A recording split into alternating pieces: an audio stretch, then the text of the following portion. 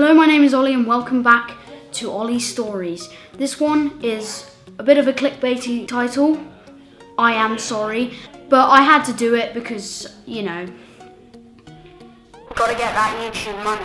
It wasn't actually sinking, it was just some fault in the ship's internal organs or something, I don't know. So let me set the scene. Nice, normal afternoon, 5 o'clock about that, on a canal boat ride with my family, right? Nice, yeah, good. But then my dad finds out, because he's driving the ship, he finds out that there's steam coming up from the engine compartment.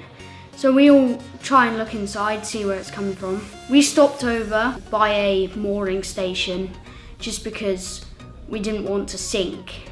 Obviously we weren't going to. So turns out there was these like pipe things in the middle of the ship's engine and these had burnt out. So basically we called in a mechanic, he fixed it. Good job it was 5 o'clock as well, so we could just go in the morning rather than having to stop mid-day and then start again about 3 o'clock because that would waste time. So yeah, so then we were fine again once he fixed the stuff.